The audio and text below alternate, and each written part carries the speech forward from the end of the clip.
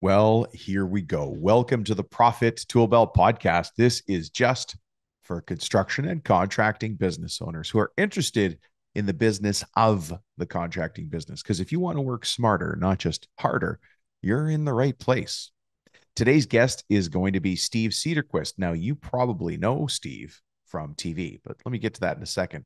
We're going to talk today about how to charge for estimates and pass true costs on to customers.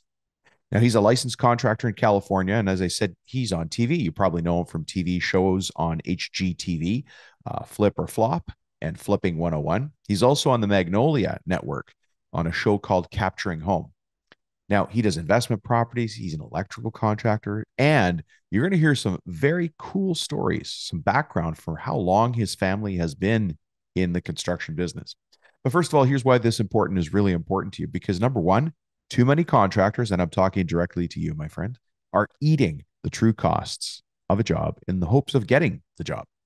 Number two, eating those costs means it comes out of your pocket, whether you're ignoring it or not. And Steve's going to show you what he does to get around that. Number three, Steve's operating in one of the most highly regulated states in the US, and he's still able to make it work. So the rest of us don't really have excuses when we say some outside factor is limiting us, right? He has some super cool stories. So when I talk about bringing you real contractors in real situations and what they're really doing about it, Steve is that guy. So you're in good hands here. Hey, listen, what's this podcast all about? Well, it's all about mindset, experts, and growth secrets. Steve being one of those experts on growth secrets and mindset. Perfect. Perfect. We've got the trifecta. My goal is to give you focus on the what and the how of growing your business. Now, you, of course, have to bring the when. What kind of experts do I bring? Well, like Steve, people who are doing it, not just talking about it. If they can't educate, inform, or inspire you, they don't make it on the show. Now, some of you know that I wrote a book called Construction Millionaire Secrets, because what I've observed from the wisest of business leaders in the trades is that they are really bolted down when it comes to time, team, money, how to grow predictably, exit planning, succession planning, marketing, and sales. On top of that, which is pretty unique to contracting, is dealing with the family situation, because there's a lot of family businesses in contracting. So that's how I build the show agenda year over year. Okay, now let me hit on growth for a second. Look, to me, it doesn't matter what size of company you have, whether you're one employee or 10 or 20 or 200. And that might surprise you. That's because I'm not talking to the size of the business you've got. I'm talking to you. I'm talking to the fight you have within you. I'm talking to what makes you you. I haven't met you yet, most likely, but I already know something about you. If you tuned into this show, it's because you're a little bit frustrated and a little bit excited. You're excited because you know you can grow, and you're frustrated because you feel stuck at the level you're at. You know, people on the outside, your friends, your family, they look at you and they say, "What drives you?" You are the kind of person that should be listening to this show. That's exactly the kind of person who opts into listening to this, right? Now, you're going to hear about the same systems and processes, whether you do $20 million or $200,000. Again, it's up to you to put those things in place. Now, of course, if we ever get a chance to meet, I'm happy to walk you through your specific situation. It is super common for me to have one phone call with a renovator who is starting and ending 4 new renovations a month. Imagine that, one a week. They're finishing one a week and they're starting one a week. And at the same time, that same week, I'll talk to somebody who's doing around 250K, just getting started and feeling stuck because they're doing $10,000 bathrooms. Nothing wrong with a $10,000 bathroom, but they know they can be doing more. So for a second, let's talk about rights and responsibilities, yours and mine. It's your right as the business owner to get the information you need when you need it, delivered in a way that makes sense. And at the same time, it's my responsibility to make sure everything we talk about here is simple, right? Simple systems. Simple systems because simple pictures, simple documents, simple ideas, simple models, those could scale. So you're always going to hear simple systems from me. So it's also your responsibility to take action on what I show you or teach you or talk about or what the guests bring you as perspective. And then, of course, it's my right to hold you accountable and challenge you, which is what I'm doing here. This is like a mini business. Every time you log in, it's a business coaching meeting. You're operating at the highest level of your potential as a business owner. Okay, so now we're clear, I hope, on our rights and responsibilities. So why did I start this podcast and why did I build this community? Because for way too long, people have been keeping secrets and I'm done with it. You have questions as a growing business, but it's impossible to find those answers in one place in an easy to understand way. And I hear you when you're texting me or when you're sending me emails or you get on a call. Dom, we're doing pretty good, but we could be doing much better. Dom, we're a family business, so things are a little different. Sometimes they're a little tense. Okay, I get that. Or they'll say, Dom, I'm ready, but there's, and Dom, so much to do. I don't know where to start. Or this one, which I call the kitchen table conversation. Why am I this busy, but I'm still broke? Ugh. If any of those sound familiar, then you're going to be happy to know that that's exactly why we built this show, to inform, educate, and inspire business owners in the contracting trades. There are simple systems to help you run this contracting business like a company, like a business. Make the money you deserve, live the life you want, sit on the beach chair you've been looking forward to. Those simple systems give you the quiet confidence to take this company wherever you want to get it to, wherever you want to go. If I had to summarize everything for you, this podcast is about mindset of growth and success. So speaking of mindset, I've got a couple of dad jokes for you. Now, why dad jokes? And why bad jokes? And why dad jokes poorly delivered with poor timing? Well, I do want to get you laughing because when you're laughing, your mind is open to possibilities. Your mind is free. It's clear. You're not thinking about other things. So let's get into that now. See if I can get you to giggle. And as I've heard from many of you, you're stopping the podcast and texting your friends or your wives or maybe even your older kids some of these jokes as we go. And that makes me very happy. Our first joke today is brought to you by a friend of mine, Don. Don works out next to me. First time I saw him, I thought he was a cop and not undercover because he looks like a massive cop. But he's actually an accountant to mega family corporations, like mega big family corporations. And hey, you'll be happy to know that as an accountant to these large family businesses, he does a lot of counseling, which is not what he thought an accountant would be doing. But I'll let him tell his story whenever you get a chance to meet him. Here's his joke. Why is dark spelled with a K? Because you can't see in the dark. Love it. Hey, listen, because Steve Cederquist is going to be telling you a story today about pharmacies, and I'll let that come up in a moment. Here's a pharmacist joke. A lady walked into a pharmacy and told the pharmacist that she needed some cyanide. The pharmacist looked at her and said, "Why in the world do you need cyanide?" Well, the lady explained she needed to poison her husband. The pharmacist's eyes got really big and he said, "Lady, I can't give you cyanide to kill your husband. They'll throw both of us in jail." The lady reached into her purse and pulled out a picture of her husband in bed with the pharmacist's wife. The pharmacist took one look at the picture and said, "Oh, you didn't tell me you had a prescription." I actually like that one. Listen, I host this podcast because one day I would be very proud to be your business coach. As a matter of fact, I have a team of highly trained business coaches that I've personally hand selected. I have very high expectations for the people that join my team, and I'm proud of every single one of them.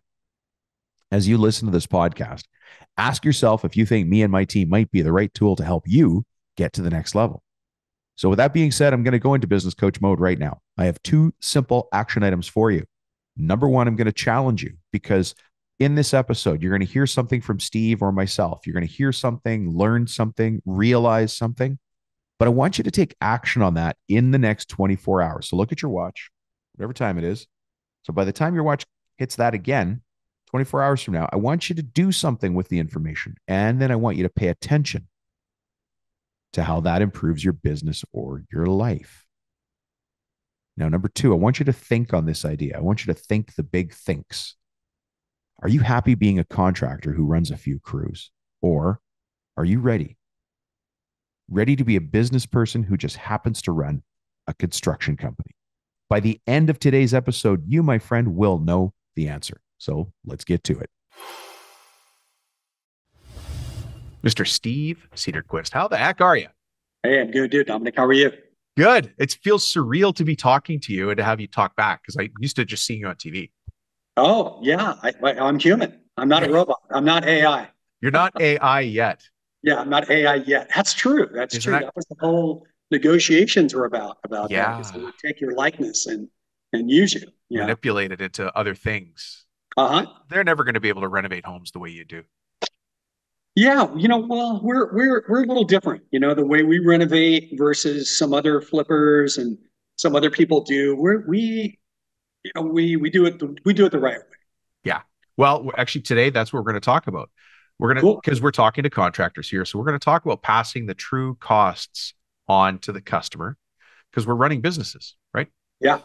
But before we get to that, can I ask you a very important and deep question? I don't know. Maybe, I guess. Let me see if I can answer it. Go ahead. All right. Mr. Steve Cederquist, who the heck are you? And how is it you come to be speaking to all these forward facing contractors all over the world? That's a really good question. I don't know. It's I've been in the business since I started working with my dad at 13 years old. Mm, So I've been exposed to it for a long, long time, and I just kind of kept going.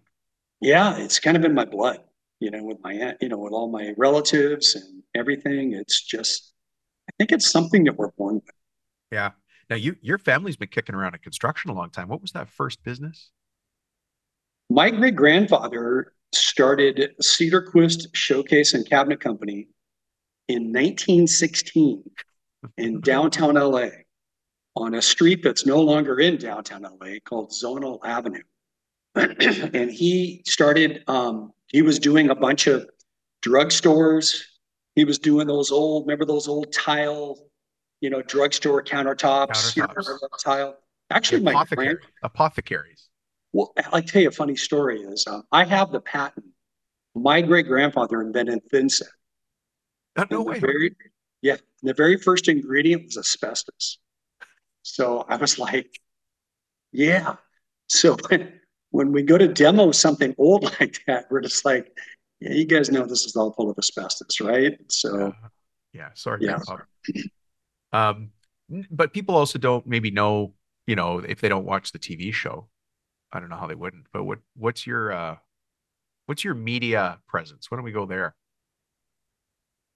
Well, I started doing the show Flipper Flop on Mm, HGTV kind of by accident. It was they had lost their contractor and I think it was the end of season two. It was the last episode of season two. And I had already reached out to Tarek or Christine. I don't know which one it was. I reached out to them on Facebook yeah. and I just said, hey, if you ever need any help or a backup contractor, I'm your guy. They wrote me back and they said, we know who you are. We Uh-oh. we keep tabs on you. We know you do what we do. Mm, How would you like to come out and meet us at one of the houses? And I said, sure, when? Tomorrow. Meet us there at 8 o'clock in the morning up in La Habra. La Habra is California. And yeah. I said, okay, sure. So I went up there, met with them maybe for a half hour. He asked me, what would I do to the house? And I said, well, I would do this, this, and this, and this. Budget wise, you're probably looking X dollars. He goes, would you mind being on camera tomorrow? And I go, well, yeah, I'll do this for you for one episode, sure. We did so well on that episode that they contracted with us. We negotiated, we got a contract. We actually started doing a bunch of episodes Mm. to the point where they wanted us to do it full time. And I just couldn't, I Oh, couldn't. full-time content creation for the TV channel. Yeah.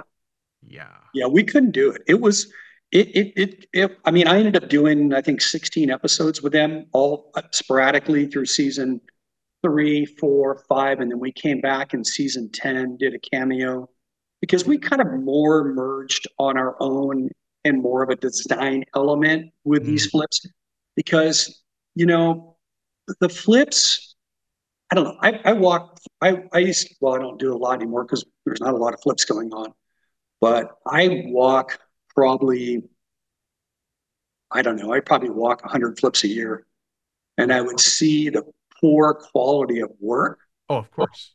the lack of attention, the lack of design. Mm. And we just thought we would take it up a notch. Mm. So we started. my business partner and myself, we decided to merge companies. She was running a company, Simply Stunning Spaces, and I was running Steve Cederquist Designs. Well, first Cornerstone, and then we sold Cornerstone in 16. We got bought out by a big conglomerate. They were buying up another couple other construction companies and wanted to make a big thing, and they were kind of enamored by our presence in TV and stuff. Sure. So they bought us out. We did very well with that asset sale, and then we just started buying with that money. We just started buying our own properties and putting a really cool design element into them, and really just going above and like not buying the $200,000 homes at the time. 200,000. Now that same home 600. Yeah. But we would spend more money and buy the $500,000 and $600,000 home, and we put 300,000 into it, and sell it for $1.5 million. So you're making luxury homes. Yeah, we were doing, mid to luxury. We weren't buying mansions. I have a friend of mine that goes out and buys, these huge mansions in Bel Air and all that. But it's just those projects go on and linger. And, if we're on a project over 6 months, we're there too long. Yeah. It's interesting when people have that kind of money, they either want to do the renovation or they just want to build their own. Building your own is good. We've done some ground ups. I've done a couple in Reno and Reno, Nevada. That's kind of my other market out there. And excuse me. And that market I like doing new builds. Actually, it sounds kind of weird, but I prefer doing new builds because we're not trying to figure out what someone did. I did one the other day where I went up in the attic and I'm looking at this beam and I'm like, what in the heck were they thinking? I'm just looking, it was old construction and I'm just like, wonder how this house is standing up. Like I'm looking at this, so I had to fix it. Yeah. And that creates problems, because when you go to buy a house, I inspect it, I do my own inspections, but you don't always see everything.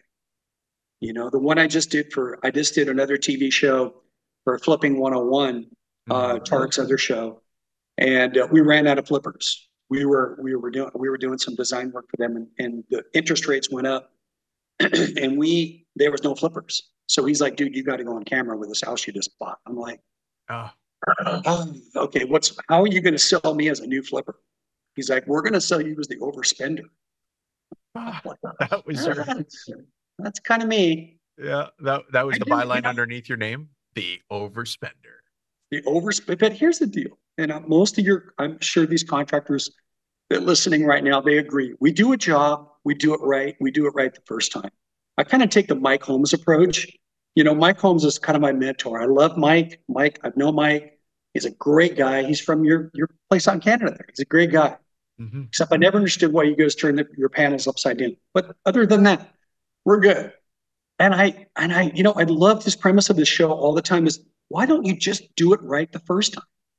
And so that is my motto. I made my guys, my crew, when I had the company, I made them wear shirts that said crew on the back.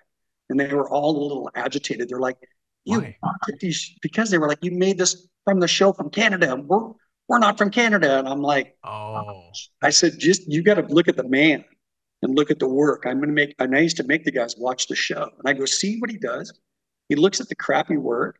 And he's like, if you had just done it right the first time, you wouldn't having all these problems. Mm. So I used to instill that in my guys. I was up to 52 guys on my last company, and I would instill, do it right the first time. There's no profitability in going back and redoing your work. Mm-hmm. That's a great thing that is a great lesson for all of us. It doesn't matter what trade you're in. Doesn't matter what trade you're in. And then it comes down to passing, look at how I'm going to loop back to the topic, passing true costs on to the customer. You want to keep that in line because whatever's left is your profit. Exactly. Yeah. When you don't go prepared to a job, that's another thing. If you don't go prepared to the job, you have employees. Let's say you have employees and you're not thinking for them. You've got to think for them. I know that sounds a little, maybe some people are going to disagree with me on that, but think of it from this perspective. if you're thinking of the job, like I used to get my work orders, I got a little overwhelmed with so many guys. I had a couple superintendents, but I would always instill my superintendents. I go, make sure these guys go prepared because we did property services, we did remodels, and we were doing our own, flips at the time with the other company, Cornerstone. And I would say, if this guy gets to the job or gets to a client's house and he's missing a widget or he's missing a shim, the a cost. screw, and he's like, and I get his time ticket back, and I'm looking at this Home Depot time that he's been to Home Depot. It took, and I'm like, dude, this job was allocated for 3 hours. It took you 4.5. Yeah. He's like, well, I had to go to Home Depot, but the widget was only 10 cents. And I'm like, oh my gosh, you don't do the math. Do the math, my friend. I said, I have to pay you your time, my overhead, your time, gas, loss of revenue because now you couldn't make it to the next job. Yep. So now I lost that revenue. So that little widget that was 10 cents cost me close to $200. Yeah. And they don't get it. That is one. Well, it's hard logic. Most of the people on the show have a hard time, and I'm not saying this in a bad way. We always have to wrap our head around, I'll just go do it myself, or I'll just send somebody. It's just a half hour, but it's not a half hour. It's that poor planning costs you money. Like you said, you're going to miss out on the next job. You're taking from, one tradesperson and moving on to another. There's so many, the ripple effect can add up to hundreds of dollars an hour. It does. When we did the show, when we were doing Flip or Flop, Flipping 101, and I just did another episode on Magnolia Network for Capturing Home. And the wait time is also. So I learned after my first couple episodes, I learned to send the guys away. They're like, go to another job. If I need you, I'll call you back. I'd set it up because what I noticed when it came down to profitability, my accountant, she would have a field day with me. She'd be like, dude, every guy's got 3 hours of doing nothing. How are we paying for that? Right. Like, can we put it in somewhere? And she's like, no. She does job costing. She was like, no, dude, you're gonna end up losing money on these projects you're doing for TV. So after the second episode, we learned how to do it. We learned the day we were filming, I would just be me. I'd put my belt on, I would work, or I'd have, okay, specific working, having like the tile guy there. And then when Tarek would put his hands on something, I would make sure that he left quickly so I could tear it off again. He showed up in flip-flops. I'm like, dude, this is against OSHA. You can't do this. You can't show up that job without. And he would do demo, and he would do it without goggles or gloves. And I'm like, I can't have this. You're in California, of all places. You can't. Oh, yeah. And you know what? It's funny because I know other contractors that have been on TV shows that OSHA has gone back on them and said, hey, we saw you do that demo, and you didn't have, guys weren't wearing proper things. Not that they would cite them, but they'd be on their radar. Now you're on the radar, and you don't want to be on the radar. No. I've had incidences with OSHA. I had a guy, one of my top guys one time, fell off a ladder, and he was at a job site by himself, which I didn't know about. And he called me and he was crying. He's like, help me, and all that. I'm like, oh my gosh, where are you? And we were doing a new build here in Huntington Beach. And I remember OSHA, fire department came, took him away. He was hurt pretty bad. He fell 2 stories. And OSHA was at my door within the hour and wanted to see all my logbooks.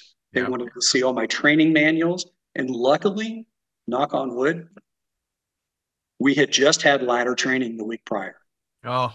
So the only thing they fined me for was a $400 because the porta potty toilet that I had at the job site did not have a wash basin. And if you don't have a wash basin, that's against OSHA law. Wow. Yeah. How when you talk about having a training manual and evidence of training, do you use a dashboard in your company where you track important key metrics, key numbers? When we had the larger company, we definitely did. And now that I'm smaller with my companies, Steve Cederquist Designs, we're a design build firm, but I'm 100% sub-based. And I don't, I've got an assistant, but she happens to be my wife, so she's under the family tree on that one. Yeah. But yeah, we don't any longer. I don't.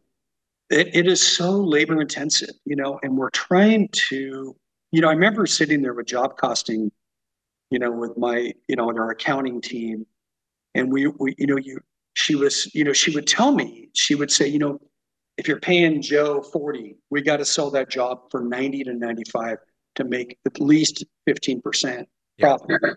10% is going into taxes. You're going to end up with 5 or 6%, depending on the break on your taxes. But it's hard to compete. I mean, we'd go out to bid, which, by the way, I charge for my bids. And I'll tell you why I do that. And Mm. maybe the other contractors will No, understand. this is great. We just interviewed John Geoffrey about the same thing, about charging for bids, charging for um, pre-construction agreements. Well, you do. I think it's important because it puts a value on you, it puts a value on what you're doing, and it's time consuming. I mean, I've spent, if it's, you give me a set of blueprints. A lot of times, if I don't have time to do them, if I'm doing something else, I'll sub it out, and it costs me $300 to have them go through it, give me all the takeoffs, give me everything I need. And, where do I absorb that money? What I do is I'll credit them the job back to the job. Once we do the numbers, Mm-hmm. and if they accept our bid, we'll just give them a credit. Just say, look, here's your $500 back. That's an incentive for them. Um, it's an incentive for us. It's an incentive for them. We don't, we feel that it shows, it brings a value to what we're bringing them to the table. And we put a lot of effort into our bids. Yeah. We do a lot of research. One thing that I try to do in my bids is we try to look at every single facet possible. I put a contingency in there. I try to, let people, I mean, I'm very upfront about Mm. everything about, testing, asbestos testing, Oh lead my God. In testing. California, the testing must be through the roof. Well, the testing is expensive here. It is, but you're looking at, just for testing alone, you're probably like $600. That's for collection and testing. Mm-hmm. And then we let them know up front, like, hey, by the way, we can't give you an estimate if there's something found, if there's, if you don't want to do it. I've had customers come back to me and say, well, I don't want to test. I don't want to, I don't want to pay all that. I don't want to pay for abatement if I have asbestos. And I said, well, legally, I'm required to. If you want to, you know, have Oh, me hire me as an advisor on the job, I can advise you. It's a whole different plan that I work out with them. They pay all the bills. They act as their own contractor. They handle things on their own. I'll advise them and have them sign a waiver if I say, well, look, you need to test, but if you didn't, that's on you, not me. I'm just advising you what you should and shouldn't do.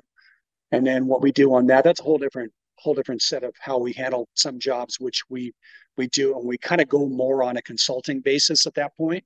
mm-hmm. And then we charge them a percentage of the job. So if it's $1 million job, we'll charge them $100,000. This is what we do. Yeah. Well, and that's passing the true cost on to the customer. You do well with that model. Yeah, we've done since I started the smaller version here, Steve Cederquist Designs. Um, yeah, I've probably done about 5 of those in the past like 3 or 4 years during COVID. I did 2 right during COVID, and yeah, it was great. They paid actually it was great because I didn't have to carry any. I mean, I carry my own insurance, but I didn't have to carry any workers' comp at the time. I didn't have to carry anything. It was great. It was actually amazing because they paid all the bills. They paid everybody. They paid all the subs. I gave them the invoices. It was good. I didn't mark up any of the subs invoices. I had subs try to pay me. I didn't. I didn't play that game. I don't do that. That's dishonest. They're paying me a fee. I'm giving them the true cost, and they can pay it. Nice. Nice. And that's done well for, and you've got people coming to you now because obviously you're a well-known name in the industry. You've got a beautiful showroom behind you. Thank you. Yeah. What Appreciate version that. of showroom are we looking at here? How many times have you updated it? It gets updated. Are you kidding me? This thing gets updated probably once a month.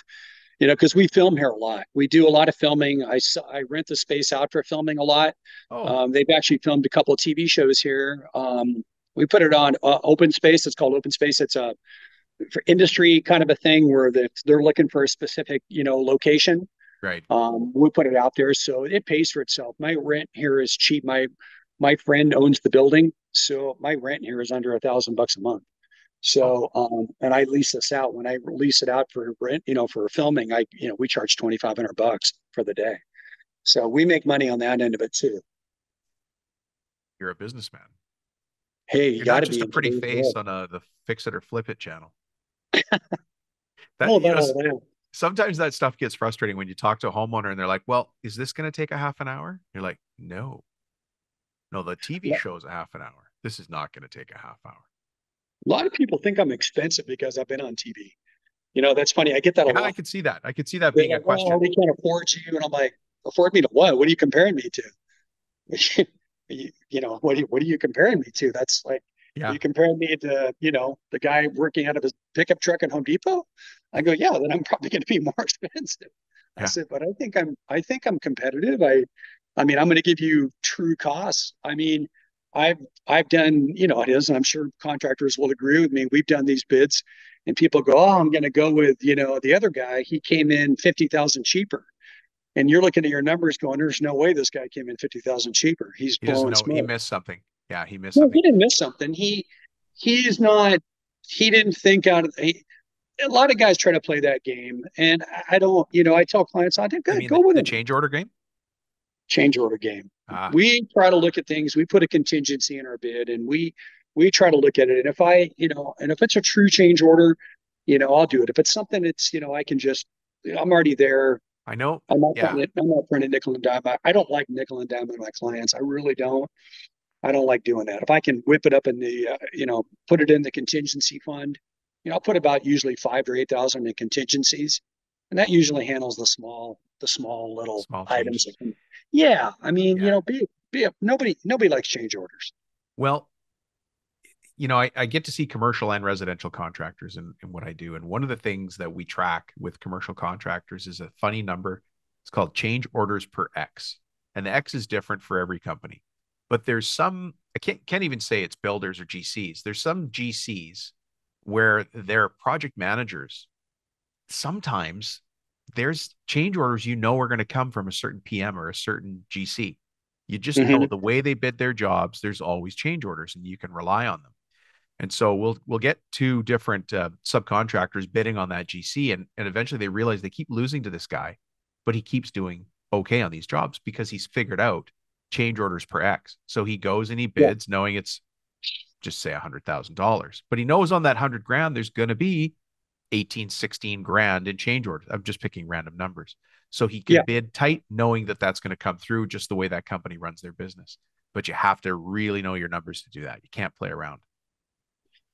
yeah. I mean, we do. I mean, don't get me wrong. I do change orders, but it's usually because one of our designers, or the client has changed their mind about something, or they want to add, while you're here, can you build a second story? I mean, like, That's a change order. Yeah, yeah. I mean, While you're here, I've had him do that. I've had him. I've literally started out at a house one time on just the bathroom. It was one of my celebrity clients, and they get a lot of money. They're very well known. It's a band, and they're very very well known, and they're one of the top 5 bands in the world. And we're over there doing his house, and his wife, who's a sweetheart, and they're just like, well, we were thinking about this. We're thinking about this, and I'm like, let's get through the bathroom first, and then we can talk about whatever else you yeah, want to do. So we ended up a job that was a $60,000 bathroom. We ended up spending, gosh, another 3 years there, 3 years. 3 more years at this house. And literally we became friends. I mean, we like literally went there for Christmas. My wife and I are going there for Christmas, and like, we still hang out with them when they do a residency in Vegas or something. Yeah. We'll go up there and we'll hang out with them backstage, and Oh, that's awesome. um, so yeah, it's been fun. When whoever goes to my Instagram, you'll see a lot of stuff that we do backstage with bands and stuff. Because once you kind of get in that with those certain kind of people, Well, then you you get know, like, other, yeah, oh yeah, we do. Once I did an executive producer or something, once I did his, I got referred to another one, and then we do actors, and you get on this like list, and I don't, not to say I do them all. I get some of them, and if I don't like them, if they're not good people, if they don't have good energy when I get there, and they're Mm. just, they're not going to be proactive with this, and explain what they want and everything. I don't take the job. I don't need the work. Do I you got remember? plenty of work. Do you remember back to how you started though? Like when you first went on your own, you didn't just immediately become a TV host, and you didn't just immediately start building homes in Reno. Like, what was your first gig solo? Well, I started out when I was 13 working for my dad. I worked weekends. It's funny. I looked at my Social Security when I can collect money, and I'm 63 now, and I was looking at that, and it came the other day, and my wife was like, "You started working when you were 13?" And I said, "Yeah." I took a little detour there when I got kind of in that Hollywood scene, and I kind of let drugs and things like that kind of take over my life for a minute, and because you're up there, and that scene is pretty prevalent up there. And so there was 2 years I didn't do anything. Those were 2 years I was kind of on vacation. Mm. And but I started in 2006. I got divorced in '94, and I had to take a full time job. So I took a full time job being a facilities manager, and I was working all their projects for them and doing all that. And I in 2002, I started doing a bunch of side work and doing all that. And then I got really in demand. So I started full fledged in 2006 with just myself and one other guy. I Wow. wasn't licensed. I didn't have a contract. I was just a handyman. Right. And then 2008, I got my license, and I blew up after the recession hit. People saw what we did, and we were doing fix up homes and stuff. And boy, we grew. Gosh, from 2009 to 11, we grew from 2 trucks to 13 Yeah, trucks. you said you got to 50 some odd employees. That's big growth. 52, when I sold the company, we had 27 trucks. 27 trucks, and we were working 2 different shifts. We were working a morning shift and a swing shift, and we were doing. I was doing work all over from. So we were based here in Orange County, California, Yeah. but we would do San Diego. I would do Indio County, Oh Los Angeles gosh, County. that's Oh not a yeah, short drive. we were doing, man, gosh, during the recession, we were working for the banks. Washington Mutual was our big bank until they changed over to Chase. So yeah, we were just killing it. I mean, oh my gosh. I wish I had, had the brains that I have now, because I would have bought half those property and held on to Oh, them. I go to bed at night dreaming I'd bought properties in the past. I actually dream of going back in time just to buy real estate. Well, I bought some, but I sold them.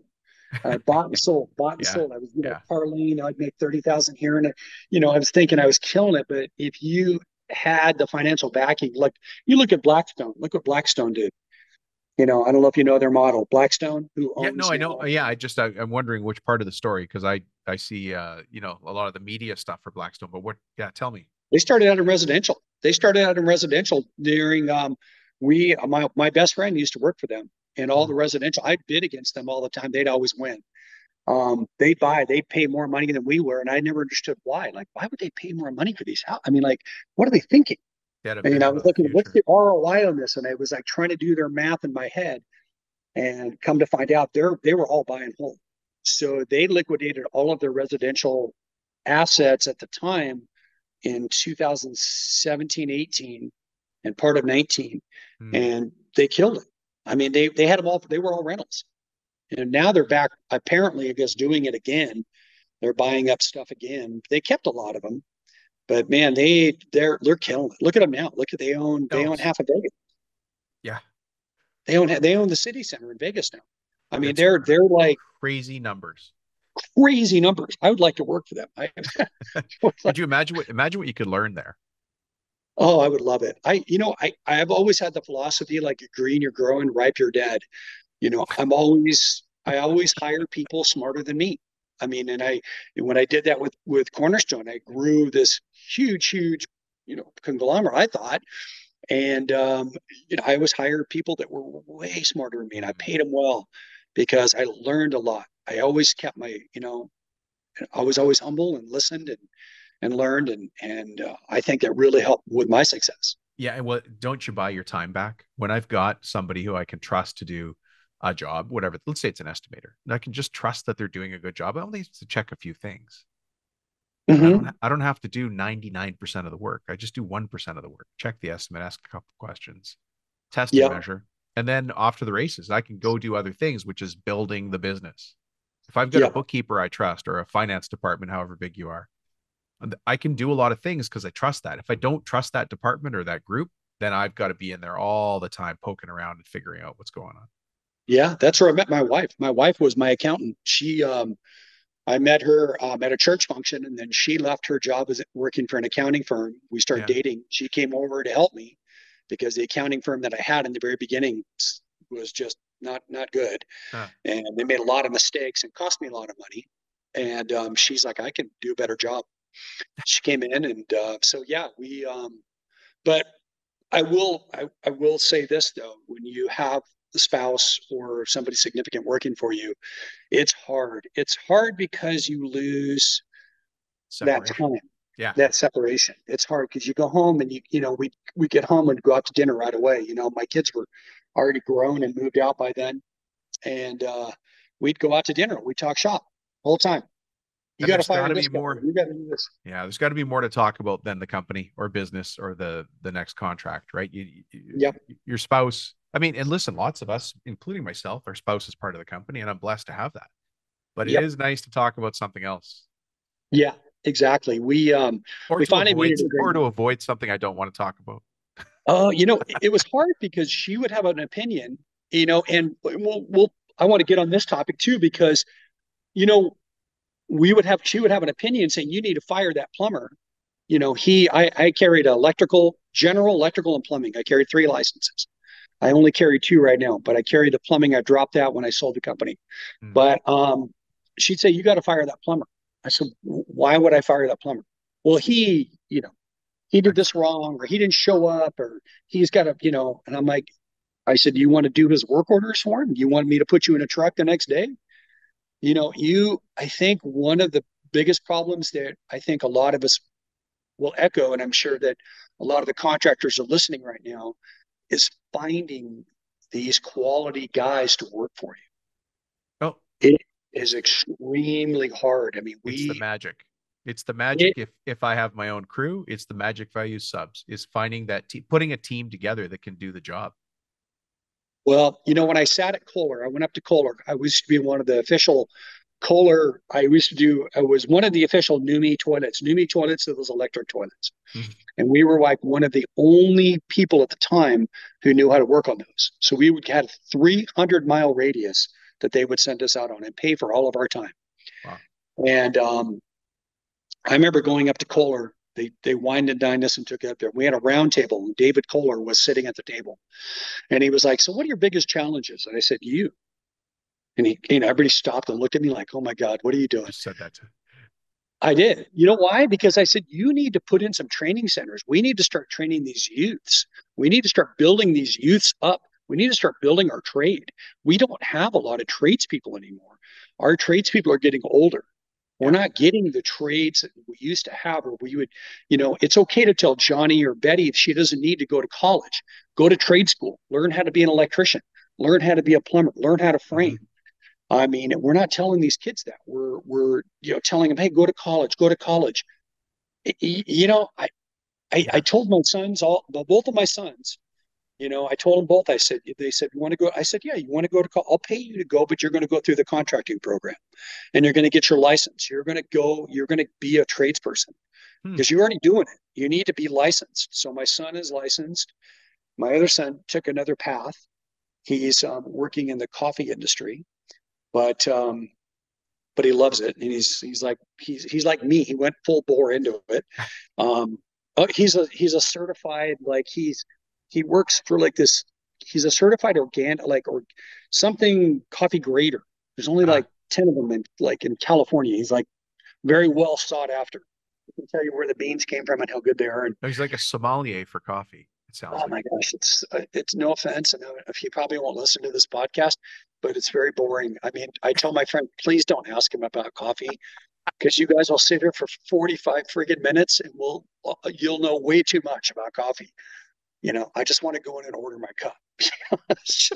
It's crazy. But my other son, he got his license, but he got his license in demo, and he just does demo and hauling, and he's built this little business of his to making very, very good money. He's making six figures a year. Good. He's doing very well. And he says, you know what I love about my job? And I said, what? He goes, people don't complain. They're happy.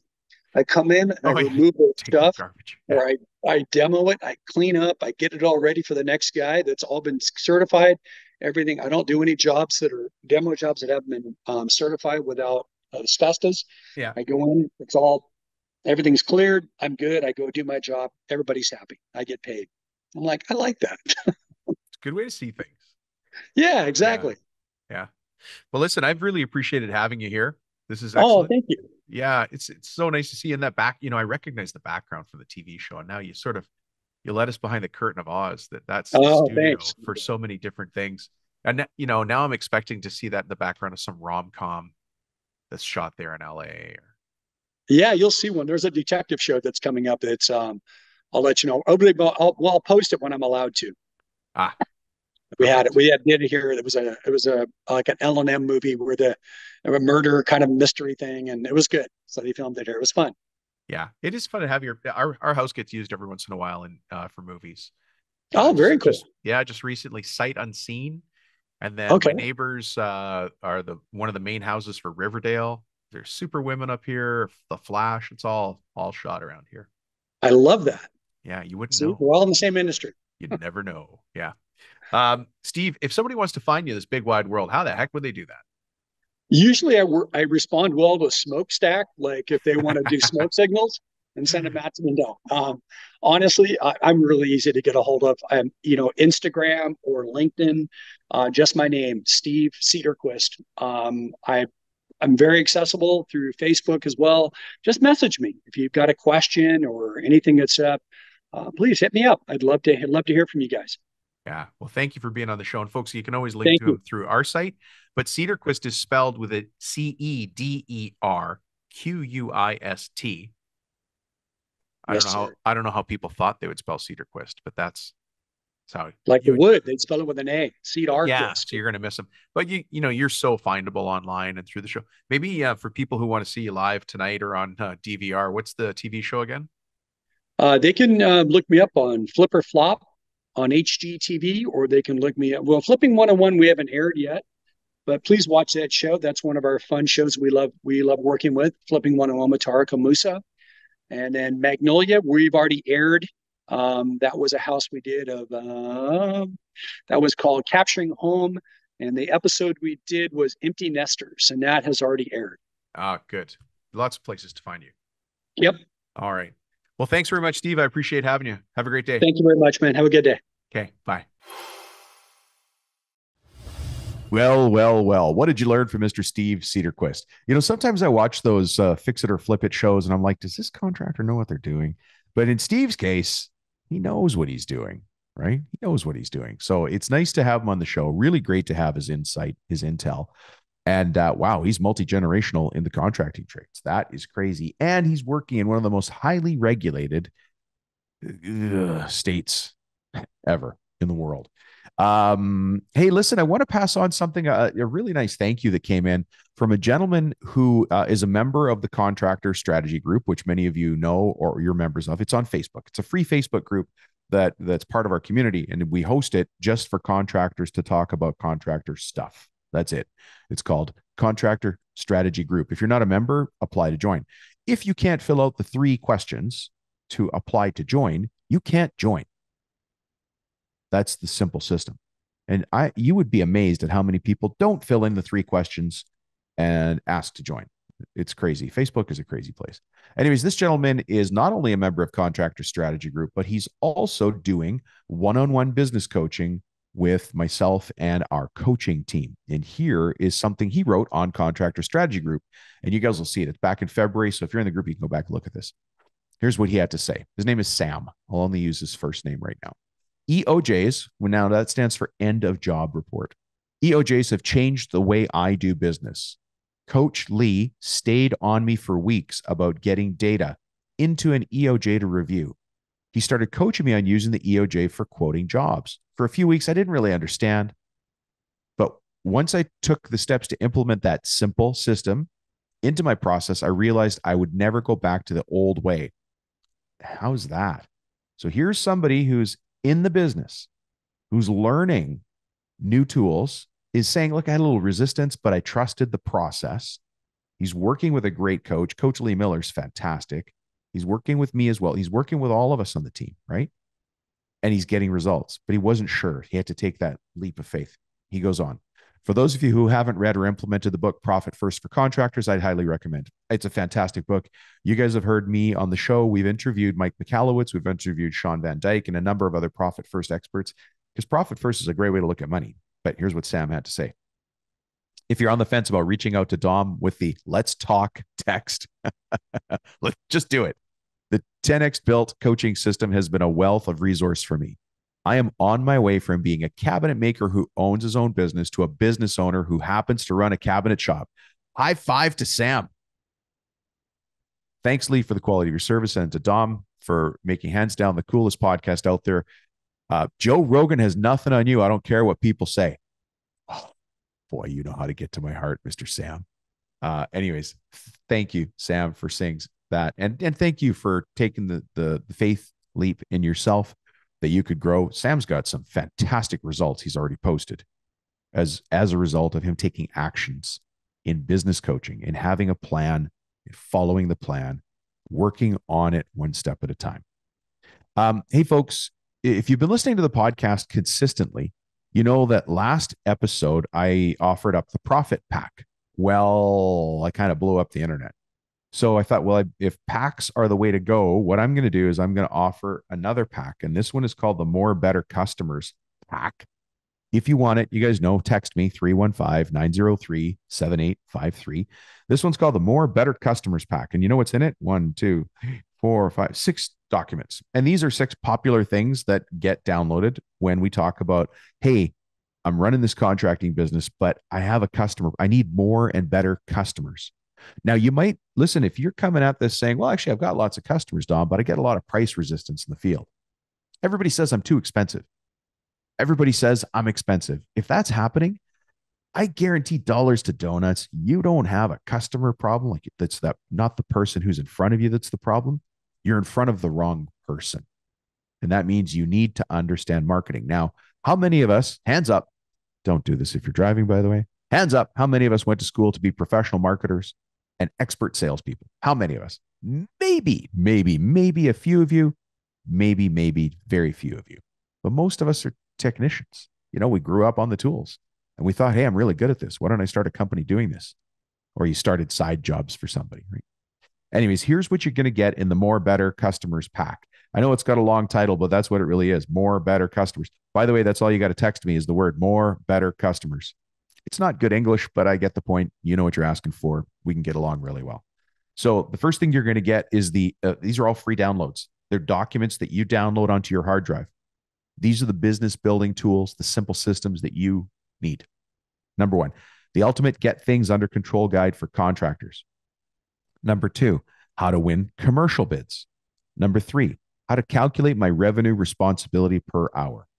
Number 4, my ideal customer exercise, like figuring out who your ideal customer is. Number 5, selling to homeowners. So you see, we've got how to win commercial bids. Now you've got how to sell to homeowners. For those of you who do commercial or residential work, we've got you covered.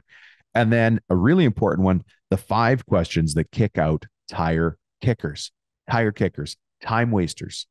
You might be driving right now to an appointment to do a free estimate for somebody who's never going to buy from you because they don't have the money, they don't really have the need, it's not the right time for them, or they don't actually know you well enough to make a buying decision. You are going and wasting your time. What's even worse is your wife really needed you to be doing something at home. You needed to go see your buddies because you haven't seen them in weeks or months or years. Or you just needed some downtime to think about an estimate or a job or a project plan you're working on. And you're going to waste your time driving to a potential job that's never going to be a job. That is what the 5 questions that kick out tire kickers is all about. So I want you to get this download there, or this pack. It's a lot of documents. 1, 2, 3. That's a lot of coffees. I want you to print this off. I want you to still go to a coffee shop, face the corner, put your headphones in, drink your favorite coffee with your favorite pen or pencil or a bunch of pens and pencils. These are all workbooks. This is self-directed. You can just go fix your business. Go become the business owner you want to be. These are the tools to do it. These are the, hey, by the way, some other coaches send me texts because they want my stuff.